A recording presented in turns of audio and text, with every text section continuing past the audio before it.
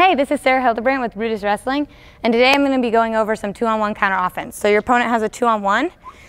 What you're going to want to do is step around this leg and collapse it through here. The first and most important thing is to elevate this leg, and as well as feeding this arm. It's okay if they still have a hold of it. You're just going to feed it and elevate through there. So once again, has the 2-on-1. I'm stepping through here, elevating and feeding.